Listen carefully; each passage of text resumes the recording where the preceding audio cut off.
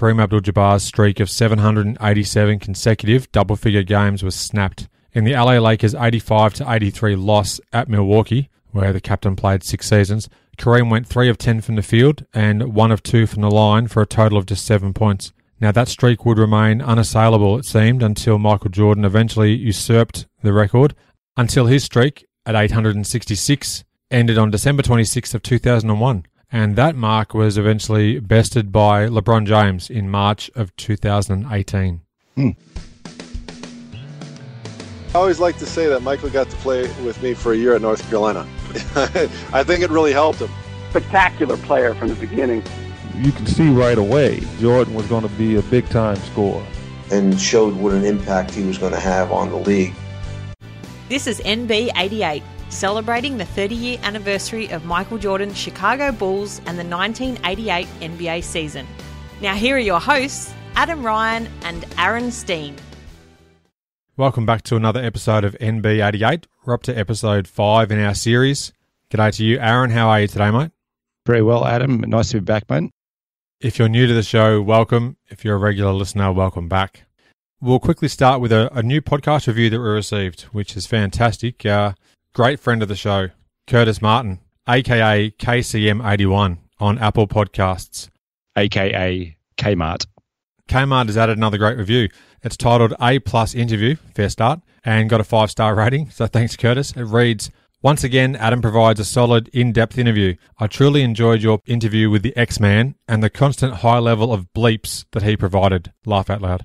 And then he says, "Great job. P.S. Bring back the bloody 87-88 season review." Laugh out loud. Nice. So thank you to Kmart for adding that on Apple Podcasts. Every review and rating is much appreciated.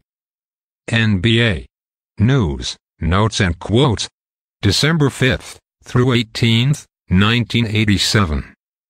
On a technicality, the day the article appeared in the newspaper, this tidbit just sneaks into the episode. The previous day, Kareem Abdul-Jabbar's streak of 787 consecutive double-figure games was snapped. In the LA Lakers' 85-83 loss at Milwaukee, where the captain played 6 seasons, Kareem went 3 of 10 from the field and 1 of 2 from the line for a total of just 7 points. Now that streak would remain unassailable, it seemed, until Michael Jordan eventually usurped the record, until his streak at 866 ended on December 26th of 2001. And that mark was eventually bested by LeBron James in March of 2018. On December 5th, Chicago at San Antonio in front of 15,786 saw the Spurs have a 110-101 win. Chicago dropped to 12-5 on the young season. For the Bulls, Jordan had 40 points and 8 assists. Charles Oakley, 17 points and 12 boards. Horace Grant and Dave Corzine had 11 points apiece. For San Antonio, Johnny Dawkins, 20 points and 7 assists. Frank Bukowski, 19 points and 12 boards. Walter Berry, 17 points. And Alvin Robinson had 8 steals. Good effort there from Sergeant Swat. Was that his name on Awesome Endings? Yes. Sergeant Swat, I'm pretty sure. On George Gervin night in San Antonio, the guy that the Bulls didn't select in the 1986 NBA draft put the Bulls to the sword. Johnny Dawkins left Jerry Krause squirming in his seat after an emotional pre-game ceremony which lifted the Iceman's number 44 to the rafters of Hemisphere Arena. Now, Adam, did you know that the Houston Rockets also used Hemisphere as their home arena in the 72-73 NBA season? Absolutely not. No idea, mate.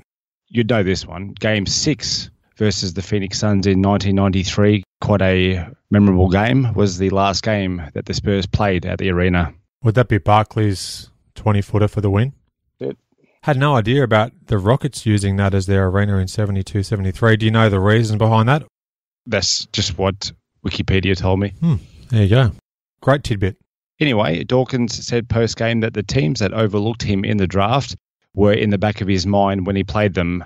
Jordan added that he knew Dawkins would be a good player that will make a name for himself. Jordan had urged the Bulls to take Dawkins in the draft, in which they selected Brad Sellers. Now, MJ's words were prophetic, as Dawkins would go on to average 11 points and 5 assists and appear in 0 All-Star games.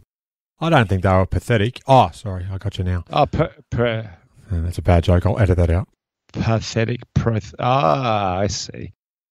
The Bulls shot just 19 for 30 from the line, with Horace Jr. Grant going just 1 for 6. And the Bulls turned the ball over 22 times, leading to 24 San Antonio points. Despite the loss, Doug Collins was happy to finish the 8-game road trip at 5-3. Also on this day, it was reported that Oklahoma defeated Loyola 123-73, led by future Bulls Stacey King's 28, with Bulls rookie Horace Grant's brother Harvey, who scored 23 points and had 23 rebounds. How about that? Wow, another great tidbit, mate. You're on fire out of the gate. And just to add to the brilliance, the Chicago Tribune had Harvey listed in the article as Harry. Harry Grant. Harry Grant. No relation to Cary Grant? Yeah, or Gary Grant for that matter. We'll try not to refer to him as Harry going forwards. No. Now, this tidbit, speaking of, appeared in the December 6 edition of And Another Thing. We'll reference the following week's release in more depth later in this episode. Quote, in his first 11 games, Washington's Manute Bol blocked 45 shots while attempting just 43. In 10 games, teammate Charles Jones had drawn 30 fouls while attempting just 29 shots. End quote. Outstanding. Pretty good stuff there. Yeah. The NBA notes on December 7, Charles Barkley said that Bull Charles Oakley's mum didn't feed him properly as a kid because when he goes for rebounds, it's like it's raw meat. He added, in a recent game, he had used all of his strength in trying to outposition Oakley, who, and I quote, pushed me aside like I was made of paper or something. He's the strongest guy I've ever played against. End quote. Wow. And that's saying a lot given Barkley's girth. You'd have to say a very strong built man himself too, but Oakley was just a man mountain straight out of college. After 2 weeks on the road, MJ was glad to jump back into his own bed, and Paxson was happy to see his wife and young son, Robob Sakamoto. Jordan led the 5-3 road trip with 31 points, 7 rebounds, 5 assists and 3 steals per game. Charles Oakley averaged 15.1 points and 13.6 rebounds, and John Macbeth Paxson just under 13 points and 5 assists on the trip. Rookie Horace Grant played a bigger role after Scott Pippen injured his thumb, but shot under 40% from the line on the road trip.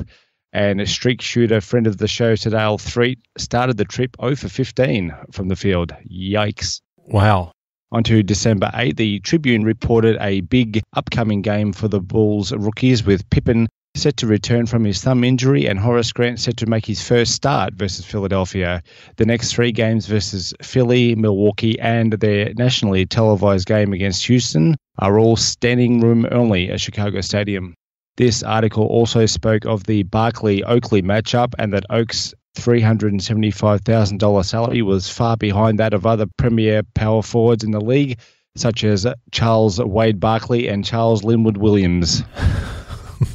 It's amusing to me that Barkley's middle name was Wade, spelt differently, of course, given the constant references to his apparent size and stature over the years.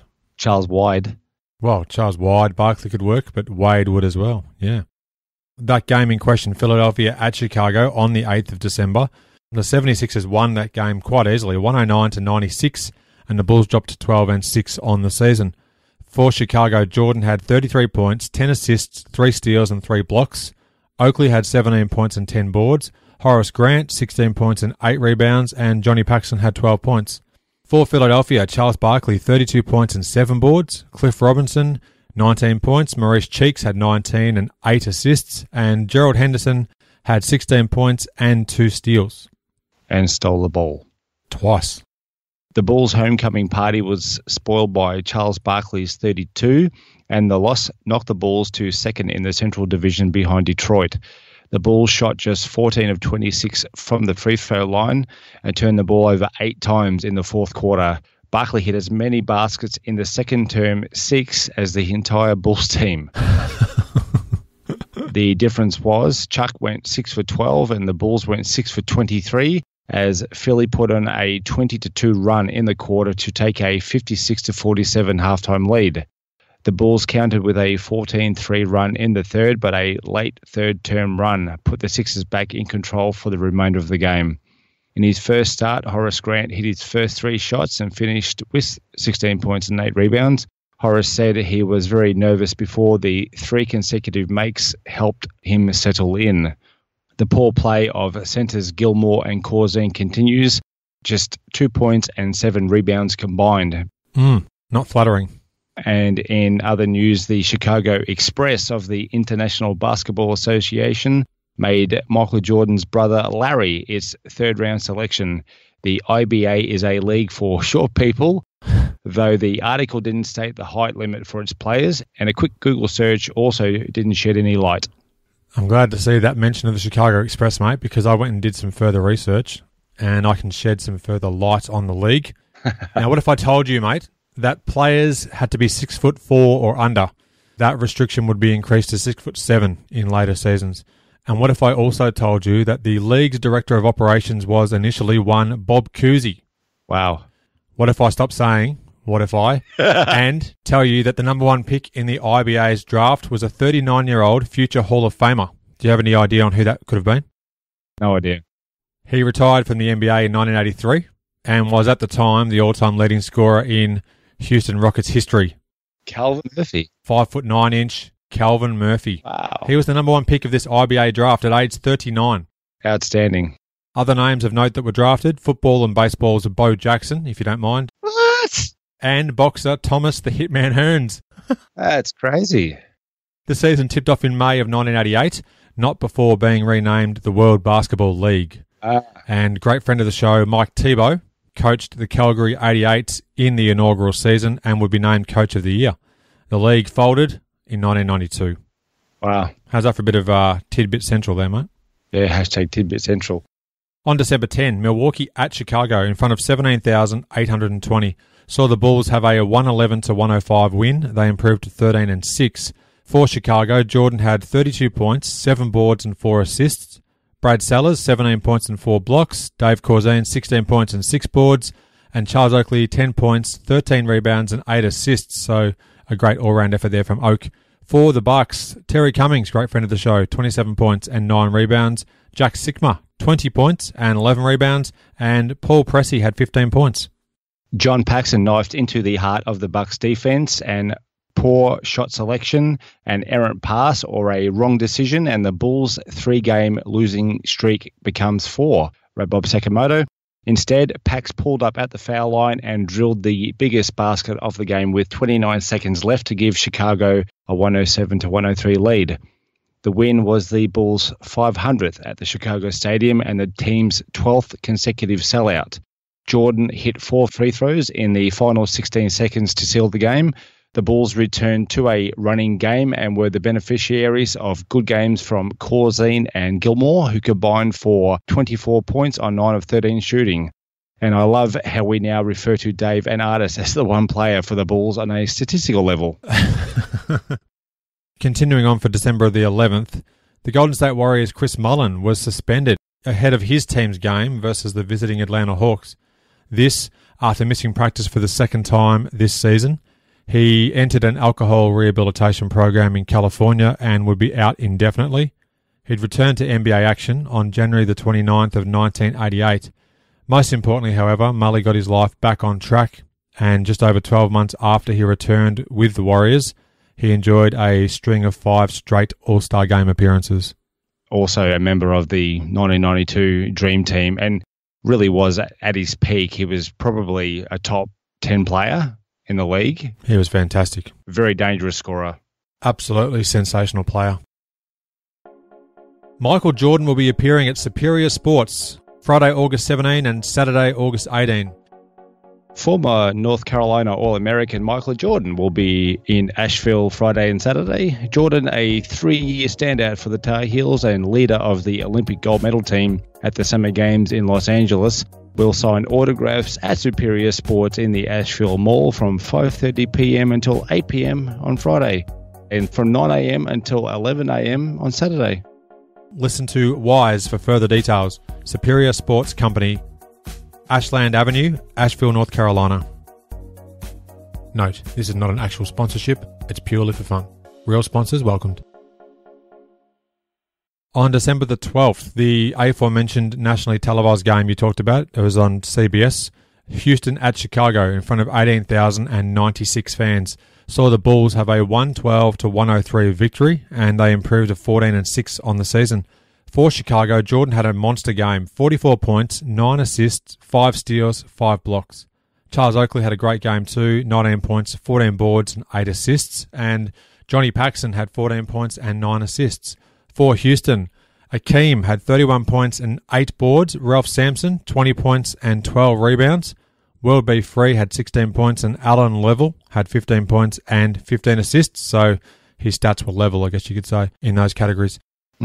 Later that same day, a blockbuster trade was executed. Houston's Ralph Sampson and Steve Harris, he had a 5-season career in the NBA, were traded to the Golden State Warriors for Joe Barry Carroll, Sleepy Floyd, and cash.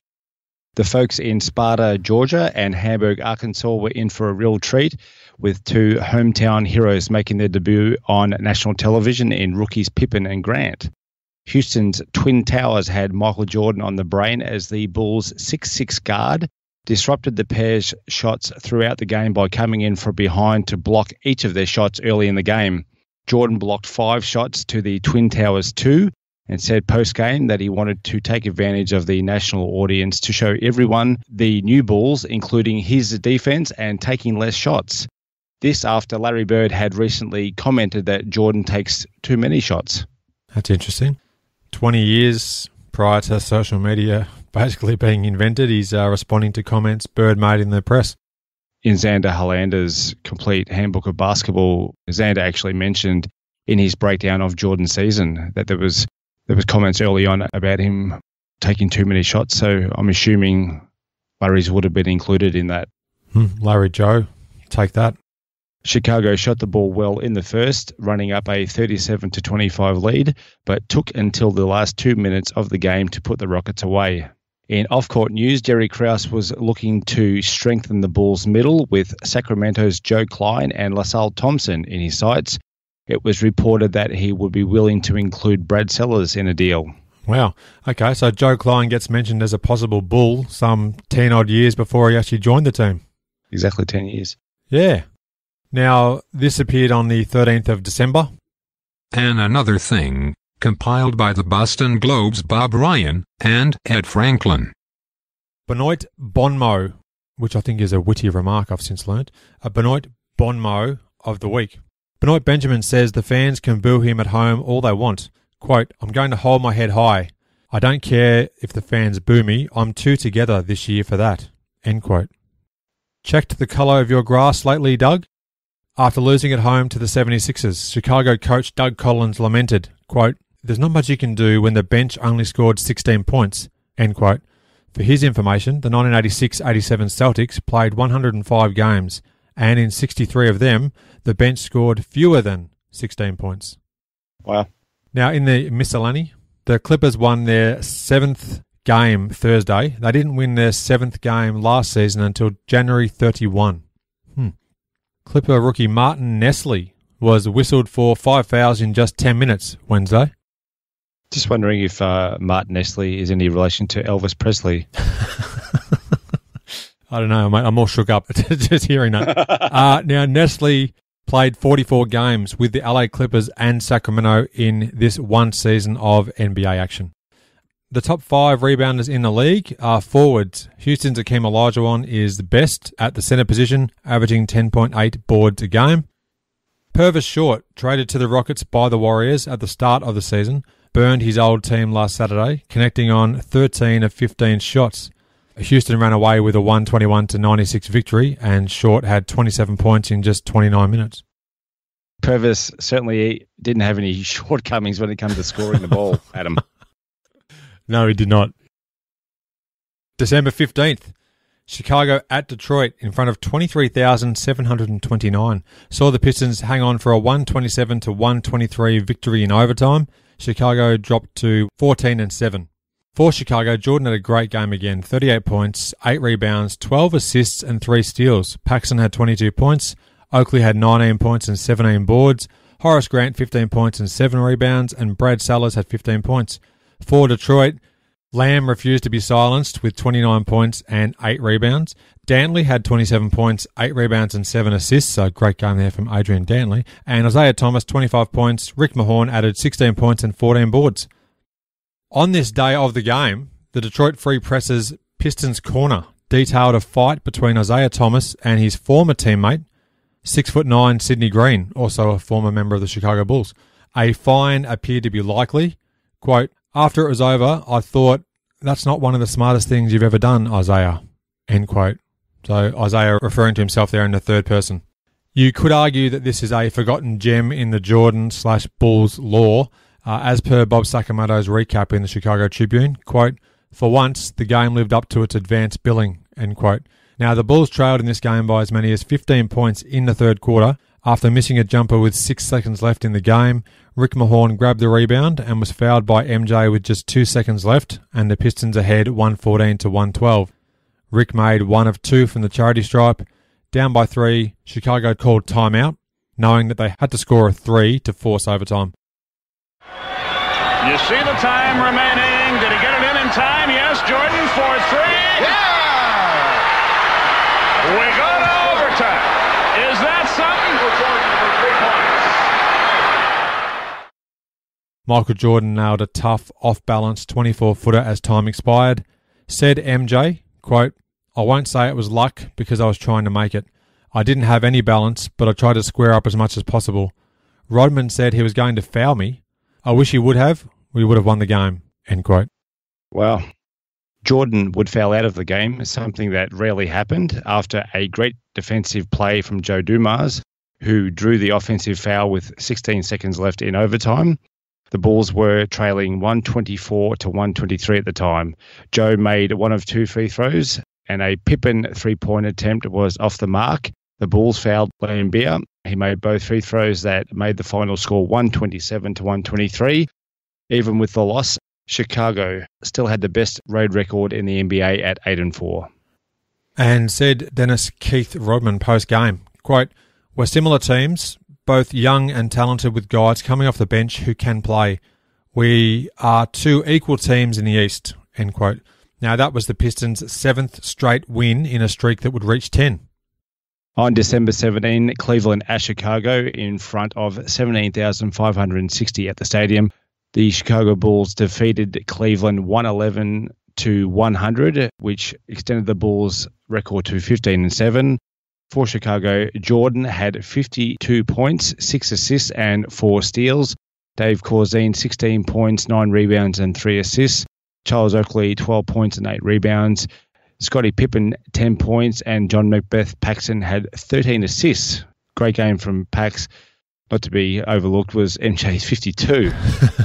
For the Cavaliers, Brad Doherty, 22 points, 6 rebounds and 6 assists.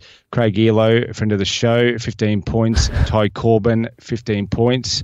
And a Cleveland Cavalier that you may not have heard of before, Kevin Johnson, 14 points, 6 rebounds and 8 assists. That's right, that KJ. The other thing is, I don't actually have it in our notes, but Mark West and who was the other one? Dale Curry are actually on the Cavaliers roster at this stage. So in terms of names on a roster that you wouldn't expect for a cursory NBA fan of the 80s, you'd be quite surprised at some of those names, all on the one team. How trippy would that be seeing KJ in a Cleveland uniform? I've very rarely seen footage of KJ playing for the Cavs. I don't think I've seen any footage at all. I don't think I've seen a photo of him. Let's quickly do a check on Kevin Johnson. It was his rookie season, 87-88. He played 52 games with Cleveland and then the final 28 with Phoenix, where, of course, he was most known and played out his entire NBA career. Can't recall a single KJ highlight. I'm probably blanking on something important, but great point there, mate. KJ is one of the great, underrated, never spoken about guys in NBA history. He was one of my favourite players. Lightning quick. I reckon I'm looking at the first ever photo of KJ in a Cavs uniform that I've ever seen. Number 11. He wore number 11 with Cleveland. He initially wore number 11 with Phoenix through the end of the 88 season before he reverted to his famous number 7 for the rest of his career. That's awesome. Basketball Reference coming through with the goods again. 3-time All-Star, won the Most Improved Player in 89, first season with the Suns, 5-time All-NBA. Yeah. a small snapshot of just how good he was. Yeah, also sat out the 99 season, the lockout season, did not play, retired, came back for 6 games with the Suns in 2000. I actually forgot that even happened. Ditto, yeah, same. Great player. Oh, absolute gun. Some of his dunks for, how big was he? 6'2"? 6'1". 6'1". Some of his dunks on guys like Mark Eaton and Elijah Hot Rod Williams, that one on Elijah is an all-timer. Obviously, he had the hops to be able to dunk on a guy like Hakeem, but it was just so quick, and his ability to penetrate and get to the hole was amazing. Also drafted by the Major League Baseball's someone or others. Can't remember who he played for. Yeah. He was signed up to play Major League 2. Yeah. Not actually the movie Major League 2, but... No. Let's get back to Cavaliers Bulls. After playing 50 minutes in the loss to the Pistons, Doug Collins gave Jordan the day off practice ahead of this game. He also let Paxson and Oakley miss practice too. MJ said, quote, "I turned my answering machine on, turned my mellow music on, turned the lights out, locked the doors and went to sleep. I was really exhausted. The rest was very helpful to me," end quote. Now, that's something that you'd never heard from MJ, was it? No. I was really exhausted. In what was only Chicago's second win in 6 games, MJ's 52 was a season high to that point. Michael had 15 points in the fourth quarter as the Bulls outscored Cleveland 38-29. Jordan went 20 of 31 from the field and made all 12 of his free throws. 20 of 31? Yep. Bloody hell. In quick succession, MJ, Pippen and Paxson each scored baskets that took the lead to 103-92 with 1 minute 37 seconds left. Post-game, Coach Doug Collins said, quote, "Michael Jordan is a champion and is so damned explosive, I just can't afford to rest him," end quote. Players of the week. For December the 6th, Clyde Drexler of Portland averaged 31.3 points, 7.3 rebounds, 7.8 assists and 2.8 steals per game as the Blazers went 4-0. That was the back-to-back Player of the Week awards for the Glide. He also won it back on the 29th of November. On December 13, Magic Johnson of the Lakers, in his first mention, I think, of the episode, 20.3 points, 8.3 rebounds and 15 assists per game as the Lakers went 2-1. And the high man across the association in points, Jordan had that 52-point game against Cleveland on the 17th of December. Barkley had 24 rebounds versus Portland on the 9th of December, and he had 38 points in that same game. And Isaiah Thomas had 18 assists for Detroit against Portland on the 8th of December. Now, the NBA standings through December the 18th, our division leaders were in the Atlantic, Boston were 13-8. In the Central, Detroit were 15-5. In the Midwest, Dallas were 13-7. And in the Pacific, the Lakers were 15-6. The New Jersey Nets were the league cellar dwellers at 3-17. The Bulls went 3-3 in this span of games we're talking about. And for context, even though Detroit led the Central on win percentage at 15-5, Atlanta were 15-6 and Chicago were 15-7 in terms of their wins as well. Thanks again, as always, for being a part of the show. Is there anything you'd like to add before we do put a bow on the episode? It really was an episode of tidbits, including us finding out that Horace and Harvey actually had a third twin, Harry. Giddy up. Thanks for listening. I hope you enjoyed the show and share my web address with your friends and colleagues, inallairness.com. Check out the podcast archive for plenty more episodes with high-profile guests. Follow me on Twitter at inallairness. Please add your like to the show's social hub, facebook.com/inallairness. Join me next time for another edition of the show. Harry Grant. I love it. Triplets. Yeah, triplets. And I love how we now refer to Dave and Artis as the one player for the Bulls on a statistical level. Yeah, I don't actually have Artis's stat line there, but obviously he was a good contributor as well. I guess if Corzine had 16, then Artis had 10, I suppose. Great stuff. Oh, no, hang on. 24. No, he had 8. Learned to count. Okay. Purvis, definitely Nad. Purvis. Purvis certainly didn't have any shortcomings when it comes to scoring the ball, Adam. No, he did not. He did not. Imagine if we did this show live. Yeah. Wouldn't work too well.